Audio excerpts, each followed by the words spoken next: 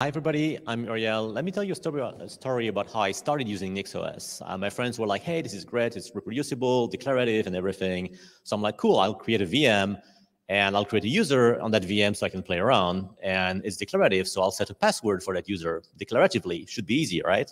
So the very first option I looked up was, how do you set a password for a user?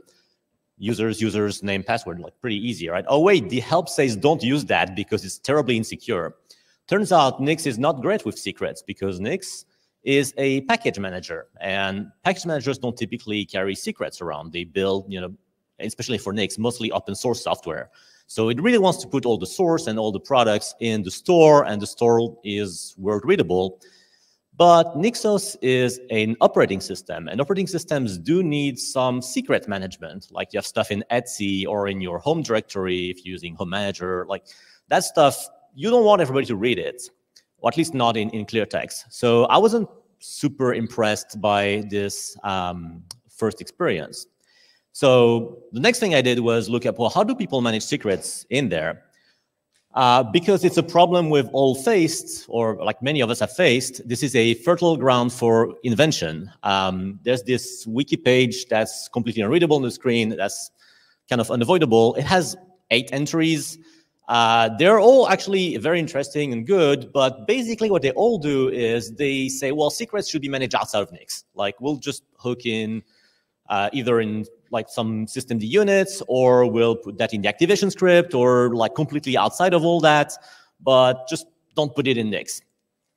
And that works, but it has one small problem, which is everybody's doing different things and not in Nix. And that means that NixOS modules aren't really designed to work with secrets managed that way.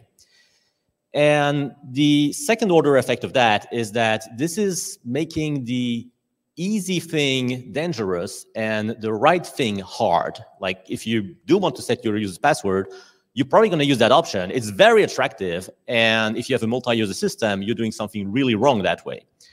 So we need to do something where what is right is easy. Otherwise, as an OS, we're probably going to set ourselves up for a big failure.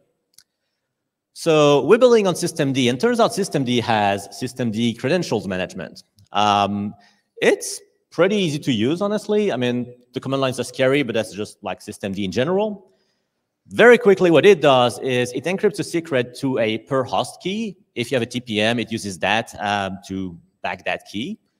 And nice bonus, it manages your secrets ownership and permissions for you, because it only makes them available to the unit that you wanted there, which is kind of nice when you use other solutions in the wiki page. Many of them you have to manage permissions by hand. It's a little complicated.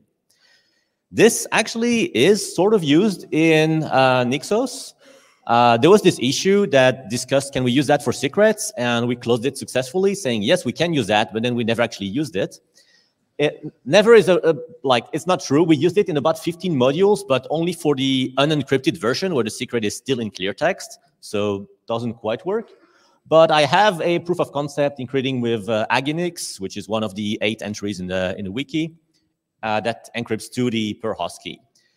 So where can we go from there? Well, good patterns, I think, in NixOS tend to emerge from people doing something and recognizing it's successful, and then copying from each other and just kind of evolving organically, and then they get standardized.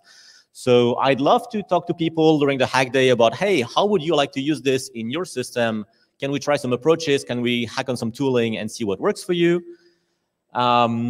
And then, once that works, we can drive some adoption. Also, I saw somebody with a systemd t-shirt yesterday. I'd love to talk to you, because there is one small to-do about asymmetric encryption for this in systemd. And that would make things so much easier. So come talk to me if you're interested in any of that. I'll probably be behind the bar most of today, and this is my contact info. Thank you.